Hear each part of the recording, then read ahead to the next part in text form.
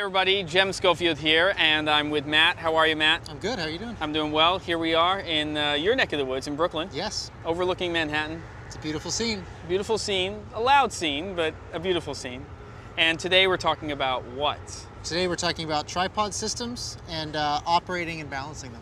Which is very, very important when you're shooting video. Absolutely. In fact, we talk all about, using handheld rigs and shoulder-mounted rigs and jibs and cranes and dollies and all of the sliders. And all of those things are great for special shots. Right. But what we really use in 80 to 90, sometimes 95% of the stuff that we do is a tripod. Is a tripod, and a good quality tripod system. Yep. So what is a tripod system? What are the parts that make up that system? There's basically two major components of a tripod system. There's the legs, or the sticks as they're commonly referred, and the head. Mm-hmm. And depending on the tripod system you're using, you might have different types of sticks. So these ones are, maybe a little bit more like what people who come from a stills background would use, right? Right. There's no spreader. Yep. They're all adjustable here at the connection point for the legs. Right. And what's great about this is it allows you to get either nice and skinny, so you can go tall and go high, or you can flatten them out and get really low. So you have a lot of versatility in the height of your tripod. So then you can get those really low shots and those really high shots. Exactly. And then over here we have a different set of sticks, and this one has a mid-level spreader, and then sometimes we see a floor spreader. And those tripods are great because they create a little bit more stability, right? Yeah, you can, especially if it's windy or whatever, you can put a sandbag on them. It gives you a place to do that. Yeah. But it also, it just keeps the legs from splaying out more, so that once you get your position set, then you know it's not going to change by instability in the legs. Got it. And so the other thing is these are both on a ball mount system, right? And both of these heads are 75 millimeter bowls.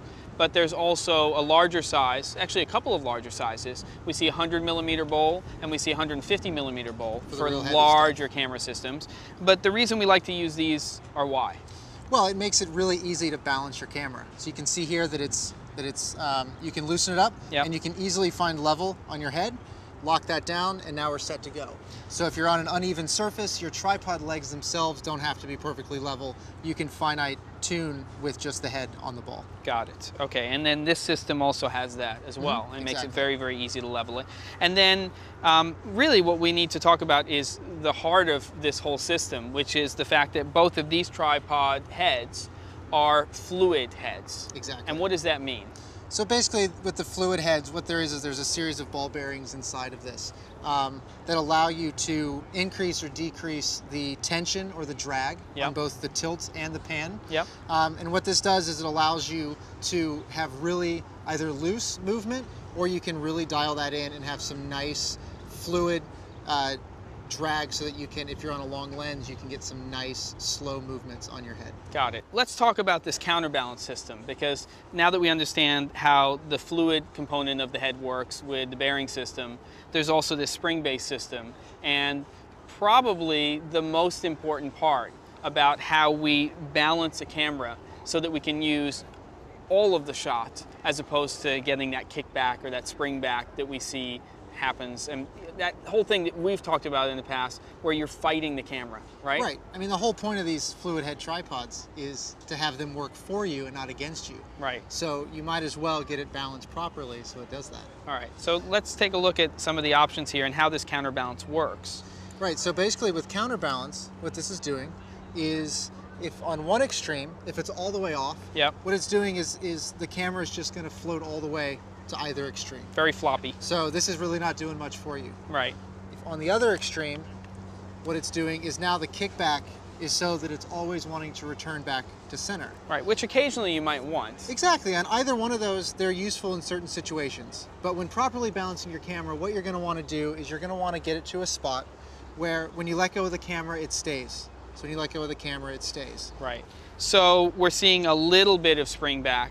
So the first thing we have to do is make sure that it's balanced on the actual plate itself. Right. And then we really want to get it so that it's perfect, right?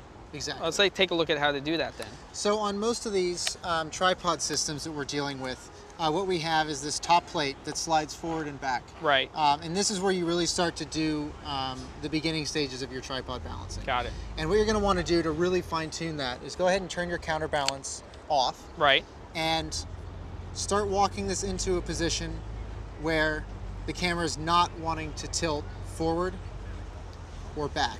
Got it. So you get it to a point where it's going to stay. There it is. So I'm going to go ahead and lock that down. And I should also note that we want to take any drag off of the tilt as well. So we take everything off of the counterbalance, and so we're not engaging the spring, and we're also taking any drag off of it while we do this step. Exactly. Okay. Because if it's balanced completely loose, imagine what it's going to do for you once you start dialing in your tension and your counterbalance. Right. And now from this point, now we're going to go ahead and dial in our counterbalance. Now you're at a 1, and there's the 0. Yep. And then what happens when you go to a 2 with this particular? 2, so now it's holding in every position. Got it. So now our camera is properly balanced. Got it. So now no matter what we do, it's staying where it is, and we're not seeing that spring back, and that's what we want. That's the starting point of doing that. Once we have it balanced like this with the counterbalance system, now we can dial in that drag or that tension,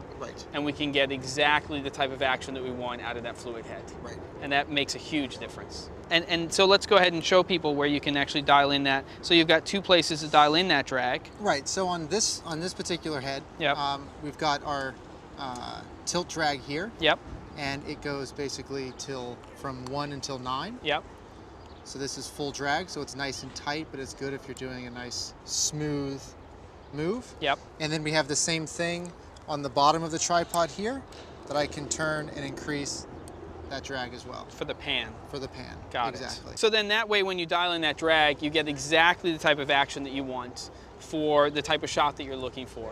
So we can have that floaty shot that we talked about earlier with less drag, or we can dial that tension in and have more drag and then, more resistance. Exactly. And that's great for those slow pans. You were talking about using a long lens and things like that, right? Right.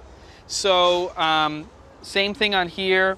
You can drop the counterbalance on this. You can drop the drag. You can balance your system. And each tripod system is slightly different, but the basic concept is the same. Get it so that it doesn't move with the right counterbalance setting, and then you can go ahead and dial in your drag. Exactly. So I think that what we should do to just end off is take a look at a shot that you guys did earlier on. We've got this beautiful skyline here. We've got boats passing by, and just take a look at a tracking shot where we start with the camera in a stationary position. We start to pan the camera. There might be a little bit of tilting in that shot. I don't even remember the shot. And then stopping the camera and then taking up that move again. Right. And that with a properly balanced tripod system, we can do that. We can use the whole shots. Exactly. Thanks very much, Matt. Great, thank you.